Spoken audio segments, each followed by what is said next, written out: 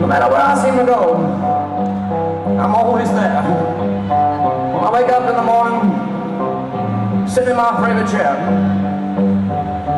Doesn't seem to matter exactly where I am. Son of God is there, and Son of Man. My mother once told me, said, Jack, don't listen to what anybody else tells you.